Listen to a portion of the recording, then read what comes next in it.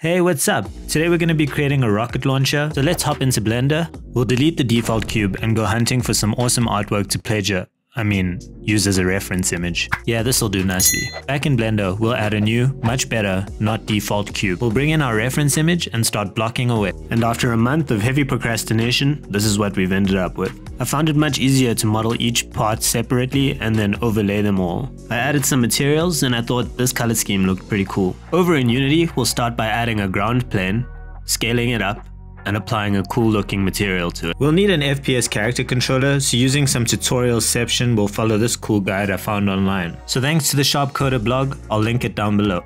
But in summary, we'll add an empty player object, pop a capsule in there, resize and reposition, move the camera into the player object, reposition, add a character controller, add a player controller script, and copy paste the Sharp code. After adding the code, we'll need to drag the camera game object into the player controller. We'll add some cubes for reference and test it out.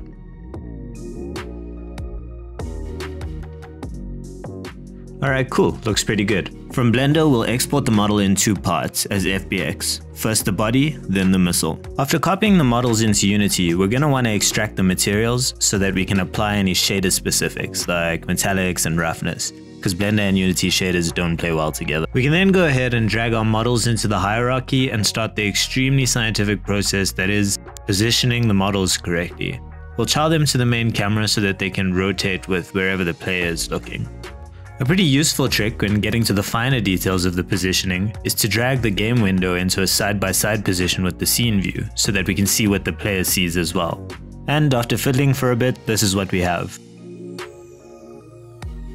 I think it looks pretty cool and we're ready to start with the fun stuff. It's code. We're going to use this missile in the scene as a kind of placeholder, and if the player is able to shoot, we're going to create a new instance of the missile at the location and rotation of the placeholder. We'll then fire an event which is declared in the player controller to let any subscribed missiles, i.e. the one we just instantiated, know that the player has fired and it can apply some force to itself. And this way we separate any missile specific logic from the player.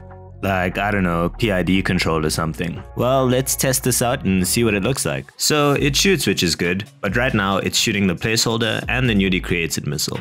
So whilst I love procedurally generating things, we're going to rely on the animator here to help us with a few states.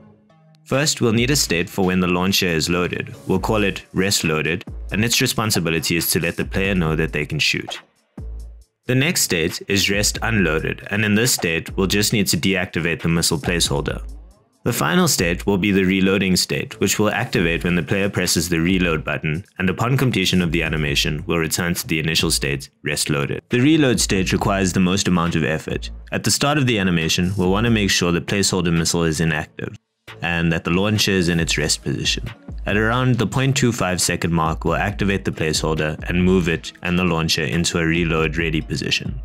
We'll hold that position for a little before sliding the missile in and lowering the launcher to its rest position.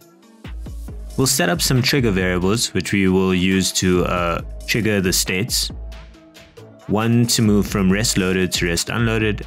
We'll set this in the player controller when the player clicks the fire button. And one to move from rest unloaded to reload. We'll also set this in the player controller just when the player presses the reload button. So, putting it all together, let's test it out. That looks pretty cool. I think the last thing we'll do for this episode is to add a reticle. We can do that by adding a canvas with an image inside it. We'll use the default knob image and center it in the middle of the screen. And that's a reticle done. I'll leave it at that for this video, mostly because I've been faffing around for about 2 months without having released any content. The next one will be about targeting systems and explosions and stuff. I'll probably release it in a year's time. As usual, the code's linked below. Do the likey and the subby. Okay, love you, bye.